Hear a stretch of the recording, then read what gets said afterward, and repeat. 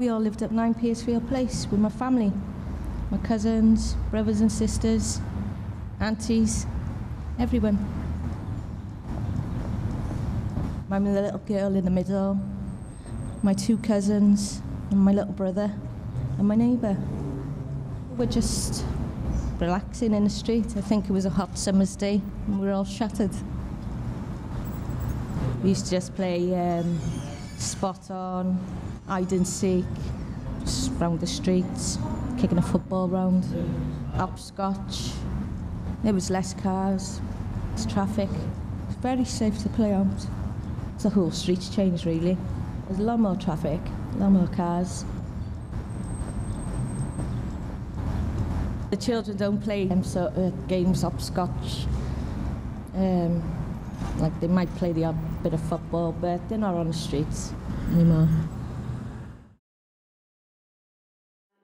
Jane, my daughter, was about 5 then when a photograph was taken on a little bike.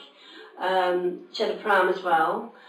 We also had a rabbit, big white rabbit, which my other daughter, Tina, used to stick in a doll's pram and be pushing her up and down the street. And then he escaped one day and we were chasing the rabbit up the street, getting the rabbit. But I mean, you couldn't do that today, and you couldn't let us play, no one play on the bike up there today because of the cars now, coming down the street, up the street, along Cardiff Road like a motorway now. When I said, she got the echo and seen the photograph, she said, oh, she said, that was dangerous. I said, well, no, Jane. There was no one had cars in the streets. Everyone got cars in the street. That street now, you can't get down there. You know, everyone didn't have a car and was really safe. Well, we were playing a game called Snail, which involved chalking a big, huge snail on the road. We'd segment the snail off and we had to hop to the centre without touching the segment lines and hop back. If we'd done that, we could put our initials in a square. The next person couldn't go on that square.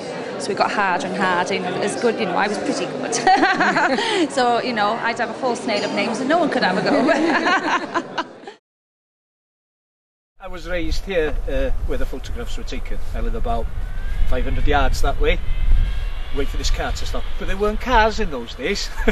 There were cars obviously, but not as much. So yeah, this was our playground. The mountains, the fields. Yeah. When I was brought up, we used to play football on the roads.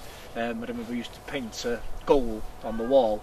So we could just play neatly sometimes all day on the road because there were so little cars. I used to enjoy the freedom and that everyone knew each other and we used to get along sometimes, like everyone else, but and everyone looked out for each other, so yeah.